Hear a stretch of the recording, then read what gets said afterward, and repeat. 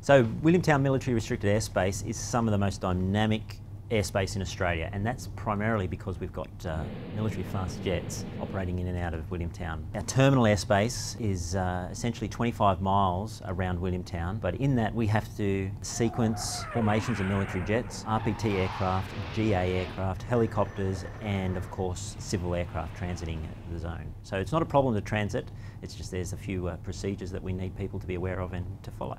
You're free to flight plan through it and expect that clearance as you approach Williamtown. There's three ways predominantly to get through the airspace. The first way, and it's the most scenic and it's the most common, is the Vfr Coastal Route. It tracks from Nobbies up the coast at 500 feet to Anna Bay, and then you'll be issued with a clearance not above 2,000 from Anna Bay to Broughton Island. That route is preferred just because it's a pretty flight.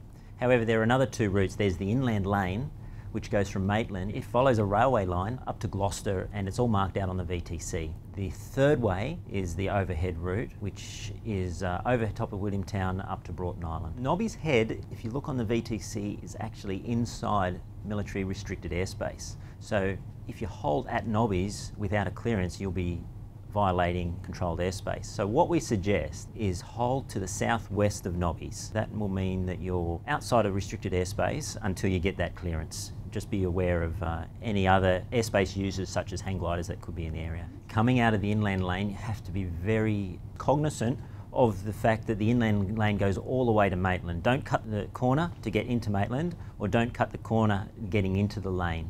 We need people to be established on the railway line, OCTA, and then follow that railway line all the way up the lane. Williamtown military restricted areas are active from 6 a.m. in the morning all the way through till 10 at night. There's a few things that we need people to do to make everyone's job easier. First thing is call up about 10 miles prior to us. Contact clearance delivery. The frequency is 130.35. And Charlie Yankee Foxtrot, just request coastal northbound. There's going to be delays and you want to go the coastal route, maybe that you'll choose to go the inland route. The inland route's great because it means that you're OCTA, you're in Class G airspace, you don't need to talk to us at all. From Anna Bay, expect to be re-cleared not above 2,000. Charlie Yankee Foxtrot's approaching Anna Bay. Charlie Yankee Foxtrot from Anna Bay, re-cleared coastal northbound, not above 2,000. Or again at Broughton Island. And that'll take you all the way up to Broughton Island. From Broughton Island, make sure you follow the coast all the way to Sugarloaf. From Sugarloaf, you'll be OCTA and you're free to go on your way. Weather can be a consideration if you're flying the inland route because of the high ground, and it's not uncommon to have cloud all the way to ground on the inland route, so you need to read your NOTAMs, check the weather. The inland lane from Maitland up the railway line is only at 1,600 feet. The terrain around there is rising, and if you've got some strong westerlies, it can get very bumpy. So be aware of that as well. From Gloucester, it changes to not above 2,000 feet, but still the land is rising as well. The inland lane's only been out for the last 12 months, but on the weekend, if you want to travel up to Coffs Harbour or Taree from Sydney, it's the fastest way to get across Williamtown. Overhead route is available. There's no level specified in any of the documentation. That's negotiated between the pilot and approach at the time. So if you want to fly on the overhead route, nominate a level and you can expect that to be cleared if it's available. Generally speaking, military traffic is Monday to Friday. Air traffic are here 7 days a week, but on the weekend it's generally RPT and GA traffic. Or if there's going to be delays on the weekend, it's going to be due to RPT traffic and separating you from them arriving and departing from the airfield. So Romeo 596 is a piece of airspace just lies to the northeast of Williamtown. It's very close. It's only about 2.5 miles off the runway. It's used for military operations. That will be notified as active on the ATIS as Saltash active. So if that is active, don't expect to get the overhead route because the overhead route goes straight through it. Expect to go the coastal route or the inland lane. If you're on the coastal route, you should traffic with aircraft operating in Saltash. It's one of those things, as long as you stay on the coast, preferably over water, you'll be clear of all operations in Romeo 596.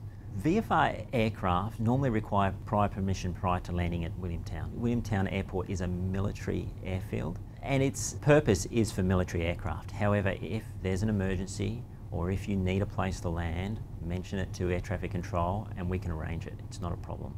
There's been times when we've offered it to people just because either they've been lost or they're running short on fuel or they're running short of daylight. It's always an option. Just keep that up in the back of your mind. The closest airfields that we have to us is Maitland. It's easy to find. You follow the highway to the south of Williamtown for about 10 miles. About 10 miles to the south of Maitland is Cessnock. That's another airfield. They've both got fuel, they're both easy to find, and they've both got friendly people. Whenever you're flying through Williamtown restricted airspace, always have a plan B, because the traffic may be that we just can't get you through the coastal corridor. The overhead route may not be available, so always have a plan B. That plan B may be the inland lane following the railway line. If that's the case, that's great. Just make sure the weather's fine for it. Tracking via the coastal route northbound, it's important once you're at Broughton Island to continue tracking coastal northbound until you're at Sugarloaf Point. You've got military restricted airspace either side of you from Broughton Island all the way to Sugarloaf Point. Remain coastal northbound until you get to Sugarloaf Point and then track to your destination. Romeo 583 Bravo is a piece of airspace that lies about 25 miles to the northwest of Williamtown. It's not always active, so you need to check your NOTAMs. If it is active, it'll be active from the surface to 10,000 feet. There's lots of great things to see in the coastal route as you're travelling from Nobby's Head all the way up through Anna Bay and Broughton Island. You may even see a whale, you may see sharks, but if you want to do an orbit, you must seek ATC approval. You can't just conduct an orbit in the coastal route without the correct clearance. That's because air traffic will be sequencing your transit with arrivals into Williamtown.